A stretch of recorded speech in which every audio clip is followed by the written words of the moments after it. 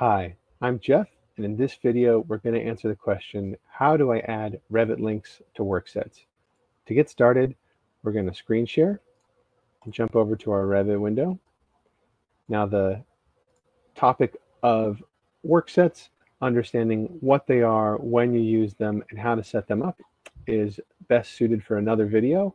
But to understand if the model you're currently in is work sharing enabled, you can simply check by looking down at the very center to the active workset window.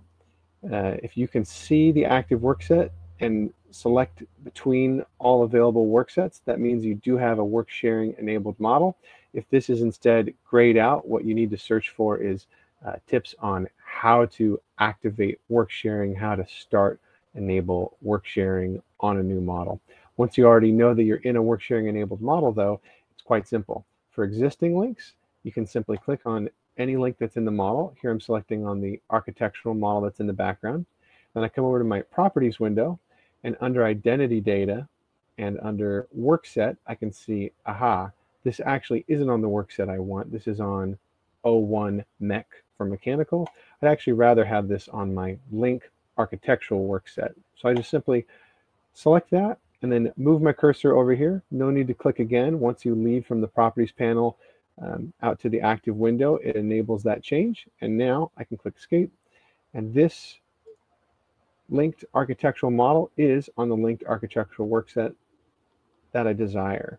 If I am adding a new Revit link from insert link Revit, whichever workset I currently have active will be the default workset that that new model goes on to. But if you mistakenly put it on the wrong workset, no problem. Simply navigate to any view where you can see that workset, select it, and then change it here in the properties panel.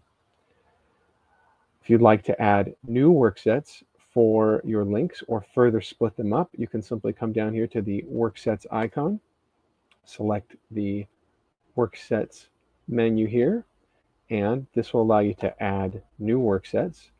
By default, you can choose whether or not the new workset will be visible in all views or invisible in all views. And that can also be understood in any given view by going to the visibility graphics of that view. And when we go to the worksets here, we'll see that I can either choose that workset to show, hide, or use the global setting. So that tick box is where we predetermine whether the global setting is visible or not visible.